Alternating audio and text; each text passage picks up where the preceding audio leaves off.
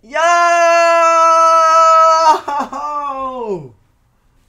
What's good? Oh, I'm fucking up the green screen. Hold on. What's good, YouTube? It's your boy T-Ski, man. You call me Tito. And I'm back with another video today, man. Today we got the only time Magic Johnson trash talk Michael Jordan. Now, I done seen the stories about people talking crazy to MJ, and it don't never go good. So now we got to see if Magic was talking crazy and it was going good for him. You know what I mean? If you're new to the channel, hey, man, subscribe up, man. We on the way to 3K, bro. We around the corner, really. We really down the street. Not even around, we down the street from 3K. Let's get there. Let's make it happen. I make videos every day. Reactions every day. Let's get to it, bro. Enough talking, bro. 23 Michael Jordan videos in 23 days. Today we are looking at the trash talk story of when Magic Johnson, for the first time ever, trash talked Michael Jordan, and it went horribly wrong. You may have heard this story before. It's been well documented, but I don't think you've ever heard it quite like this. We have all these NBA players and legends talking about this day and the trash talk that happened. This is the story, and I hope you guys enjoy. This video did take me a while to edit, so I'd really appreciate if you guys could hit that like button. Let's aim for 5,000 likes for the next episode tomorrow. Be sure to hit that subscribe button and the notification button so you are notified when a new episode releases.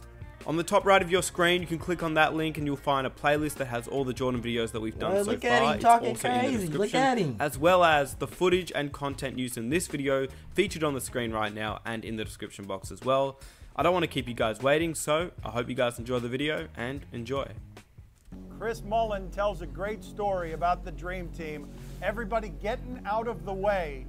You and Michael going at it. So all those great legendary players playing in an empty gym in Monte Carlo, and you got Magic and Michael just going at it, verbally, physically.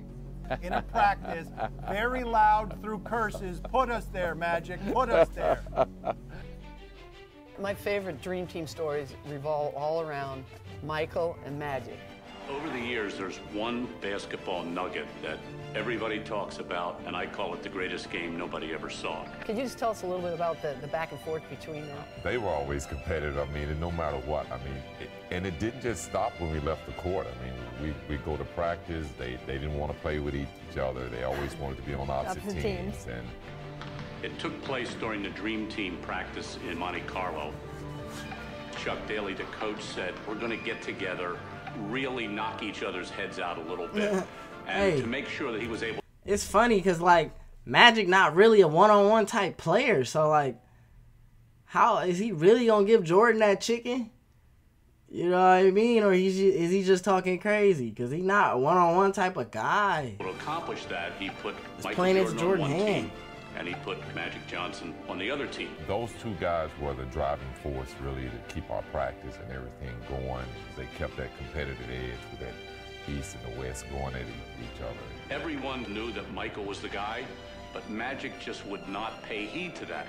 You know, it was funny. I'll tell you this story right quick because you would really enjoy this. So, Michael Jordan was setting the tone for us in a winning attitude, the greatest player. When he came in the door, it was all about business. With Magic and Michael, there was that little extra something there, you know, and something kind of to prove to each other. I always challenged Michael every day, and sometimes I would win, and most times he would win. You know, we would play a lot of shooting games, a lot of free throw games, a lot of three-point shooting contests. I mean, we're two competitive people, and so I wanted to push him, and he wanted to push me. I took it upon myself to always shoot with Michael. Okay, MJ, free throws today. Who's the first one to 50? Or we had little games, who was the better shooter. He didn't want to relinquish that control of the 80s, in a sense, even though we were going into the 90s. So it was who can win, who's going to have the bragging rights by the end of this trip. I'm the young guy. Hey, man. And this to me is like more like friendly trash talk. You know, the good type of trash talk. I like this type of trash talk. I do this type of trash talk with my friends all the time, bro. It ain't nothing wrong with it.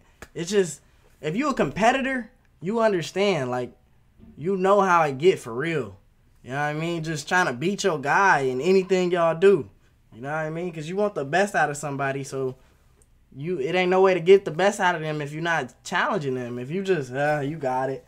Ain't nobody gonna get better like that. I like that. I like that, Magic. I like that. Statesman. I thought I was the most competitive person that I ever knew until I met Michael. We went at it in Barcelona. I mean, at each other. We thought we could beat each other at everything, and we tried to. Free throw, jump shot, three-point, cards, checkers, anything. We wanted to beat each other so bad. These old guys, they got arthritis. They can't stand in one spot. They got arthritis. He's a young puppy. I'm the big dog here. Whatever I say goes. And I never talked trash but one time in my entire life. With Jordan? With Jordan. Oh, all right. First ever time ever talking trash. So we're with the Dream Team.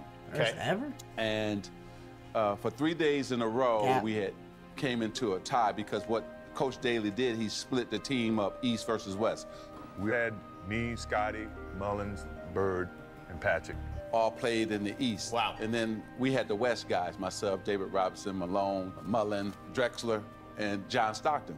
So we would play every day, tie. So this is the 4th day. Is that game in Monte Carlo, was that as competitive as anything you've ever done? Best game I ever played in. Best game I ever played in the sense that no coaching, you know, yeah, there were referees, but not really, you know, and you had 10 Hall of Famers playing against each other, first ballot Hall of Famers. Well, it's not even a question. It's not even a second, third, or fourth. They first ballot, and the way we competed, and our desire and sweat and the trash talking and all the beautiful things about the game of basketball was illustrated in that one particular game. You envision a game being played, that's how the game is going to be played. Chuck says, okay, this is what's going to happen. We're going to play it like a real game. We're going to play 4 quarters. It doesn't matter what kind of a game he's competing in. He's got a game within a game, and the competitiveness is, in reality, probably what drives him to be what he is. Well, the game starts out, and Magic's team gets way ahead, and Magic, as is his wont, starts jawing a little bit. Michael Jordan came you know down. this like, hey, this is low key. Low key, this is like the bubble. You know what I mean? No fans, you just hooping. Only the bubble had coaches. But no, you know what I mean? This is some intense rec runs type. I like these type vibes. No subs. Let's get to it. Let's really see who like that. 4 quarters is crazy, though. I would be gassed. I would be gassed for sure. Court, and he made a jump shot, and it was lucky. Magic got the ball. He stopped at the 3-point line. He took a shot, and he said, right back at you. But it was very hard for Magic to kind of surrender the ground to somebody else. So I went over there, tapped him on the shoulder, and said, hey, man, if you don't turn into Air Jordan, we're going to blow you out today. He broke the huddle. He hit a 3, and he's looking at me. This is what I'm going to do to you. Fall away jumper. Good. What did I tell you? So he came down again, hit another 3. So then I came down.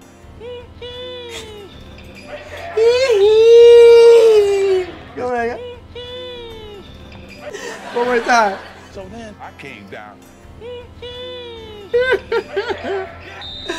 Hey, the he's so hard. His energy is real high. He feels like he's in an opportunity to prove himself.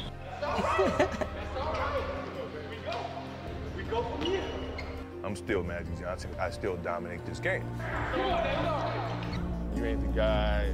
You got other players in this gym. Don't be cheating on me. It doesn't take much to get Michael going. Just a little something to tweak him, and it's on. The Michael Magic dynamic would bring that out. Jimmy, his eyes got big. Usually that tongue come about right here, now it's way out.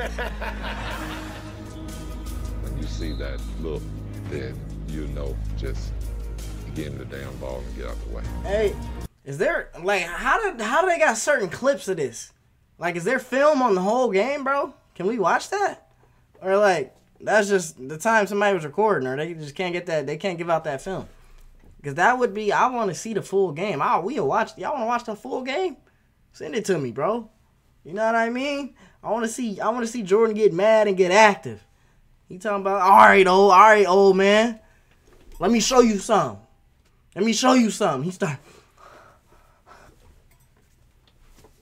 He start hitting all them, boy, all them hee.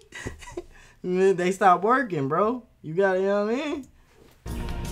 As much as it was 5-on-5, Money. You could see in Monte Carlo that it was gravitating towards, okay, Michael and Magic. Magic was hesitant to surrender his place on the mountaintop. And Michael, being Michael, he needed to say, no, I'm on the top of the mountain now. Now this is the greatest shot I've seen. He came down the right side, took off. David Robinson took off. And he said, okay, I'm gonna just sit here in the air. Because I know David Robinson is gonna go down. So David Robinson went to the ground. He 360, tongue moving, and dunked it. In a practice game. In a practice game. You ever see Michael Jordan?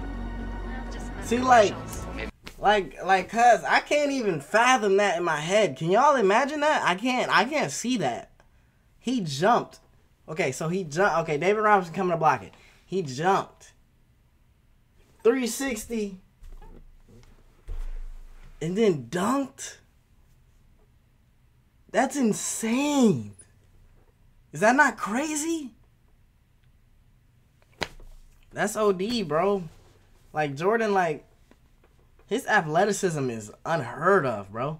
Who's doing that, bro? So I'm saying we need that film. Those 360 dunks. And I was like, oh my goodness. I was telling him he got it after that. Saying, look, NBA's not yours yet. You know, I'm still here. Michael's like, no, it's over. This is mine. And the funny thing was Larry was sitting on his side going, it's his. Michael basically took the torch in that practice. Larry said it, you know it's true. Barcelona, and Magic handed it over, not graciously, but he said, you know, you're the greatest. Michael's team caught up. And finally, Jordan's team holds on to win. And when it was all over, you could really see that something was hovering in the air. Magic's over there shooting alone, and he's jawing at Michael, and Michael is jawing back. And finally, Michael starts singing the Gatorade song, Be Like Mike. If I could be like Mike. Oh, if I could be like Mike. Rubbing it in a little bit, as is Jordan's wont. To this day, Michael Jordan calls it the most fun he ever had on a basketball court. And that's what resonated with me. We're in the restaurant, and Larry and I sitting there talking. So enters Michael Jordan. And I remember Michael Jordan sitting there telling us, remember this? Larry and I were talking, and Michael walks in. We were sitting there.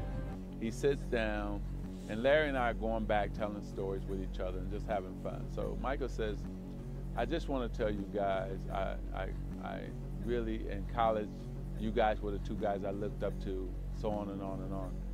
And even in the NBA, you guys have been dominating. But he said, I'm just here to tell you, both of you. And he took a puff of his cigar. And he said, Larry and Magic, you had your run, but there's a new sheriff in town. There's a new sheriff in town, and that's me. He announced it? He announced it to both of us. We both looked at each other and said, you know what? It is your turn, so go ahead, young man, go ahead.